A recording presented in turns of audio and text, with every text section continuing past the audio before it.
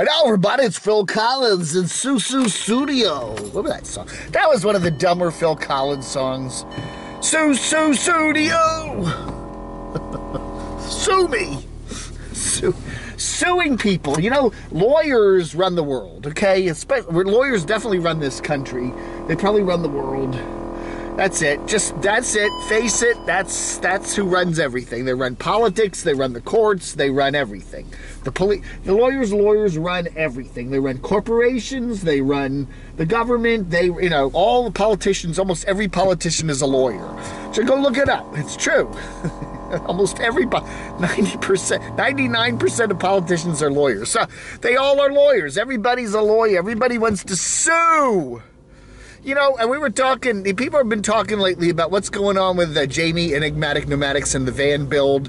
You know, he was going to have a van build, what was it, last year when he was over in Georgia and he cleared land and it never happened. And then he was going to have a van build in Indiana. That never happened. And then he went back out west again and he was going to have another van build sometime this year, maybe, or not this year, but he was going to have a van build this year, people thought, maybe out west, and that never happened. And then he said, oh no, maybe it'll be in 2022 out in Merced at some, disused former Air Force base or Army base or whatever, military base.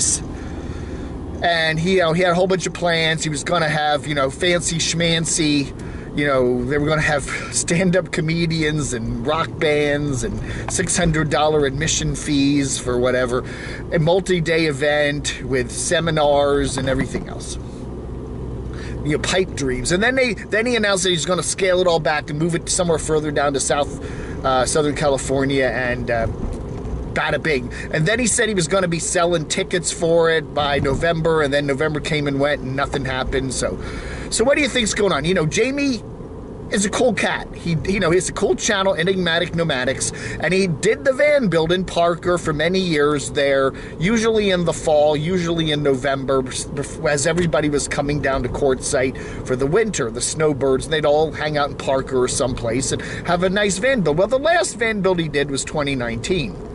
And it was a pretty big event. I mean, a lot of people were there. It was a pretty big, I'd say many, many hundreds of people showed up for that event. Now, not all of them went actually paid the admission fee. It was people were screaming. I think he wanted like $100 or something like that, or $75.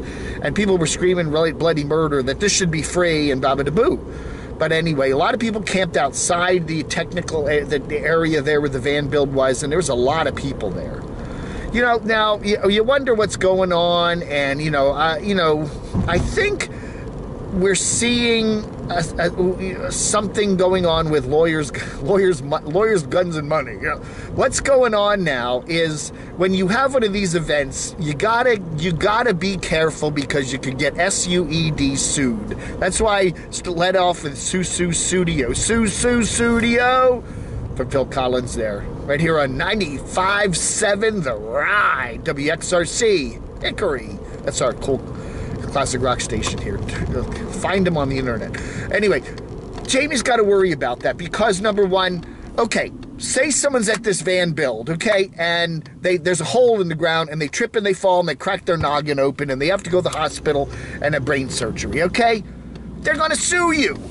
Even though technically you didn't do anything wrong, they tripped on in a hole, or somebody has a heart attack and they don't have easy access. It takes 2 hours for the ambulance to come because you're out in the middle of nowhere. There's a lot of reasons why somebody could sue you that isn't directly related to something you did. It's just that you had an event. You didn't have proper EMS people there. You didn't make sure there were no holes in the ground. A tree, well, you're not going to have too many trees in wherever, Parker, Merced, but, a wind could come and knock you down. Somebody's vehicle could come, maybe somebody's vehicle came by and blew dust in you and you breathed it in and you got a lung infection. Now you want to sue somebody. There's a whole lot of reasons why people could sue you. So Jamie's got to realize insurance. You got to have insurance, liability, protection. That's an expensive thing. And then Cheap RV Living Bob's talking about that a while back. You used to have the RTR. You actually had a designated area, where you had to pay a fee, and he was regulating everything. And, first off, the place where you're having the event also has to cover their butt, okay? So the BLM land has to cover its butt, because it could get sued. Somebody trips in the wash and, breaks their coccyx or something. They could sue you. They could sue they could sue Bob. They could sue Howard. They could sue whatever, just see if they could get money. Lawyers. You see these events like Astroworld down in Houston, this big giant concert where a bunch of people got crushed to death. It wasn't a day or two before, boom, boom, boom, lawyers are filing suits against whoever. They're suing the city, there's Houston, they're suing the concert promoters, they're suing the event organizer, they're suing the talent, they're suing the wherever the arena was, and they're just going to sue everybody. And eventually they'll they may not win in court, they may just get settlements, and insurance companies are involved and all this other stuff.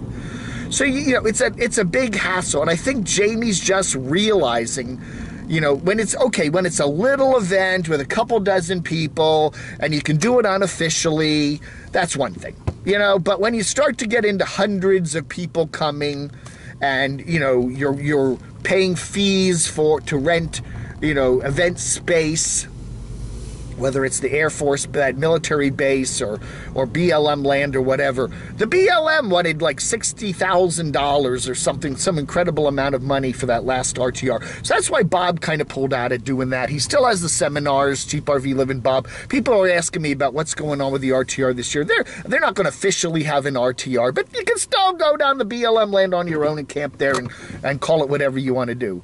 Anyway, so I think one of the big reasons that Jamie is not, or at least is kind of this delay that's kind of happening, is that that his van build has gotten way too big, way too bureaucratic, and he's realizing all the stuff you have to do now in order to have an event like that.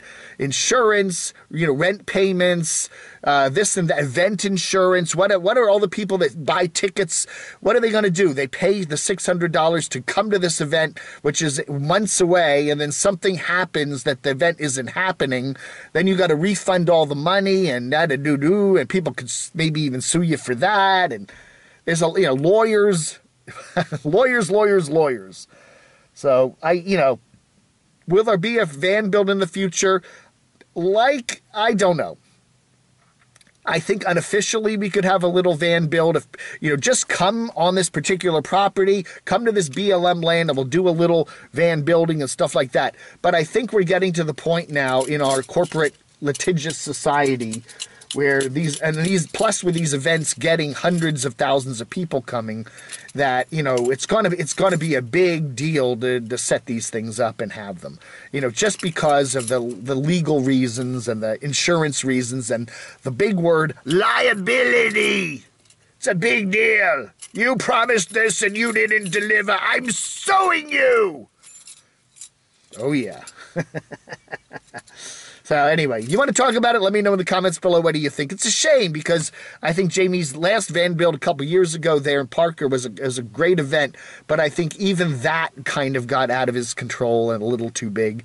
And with the way things are growing in the nomadic community these days, the next van build could be thousands of people, and all it takes is a couple of lawsuits, I don't know, man. And, I don't know. Again, Jamie's not probably a terribly wealthy man, so there's probably not a lot to sue him for.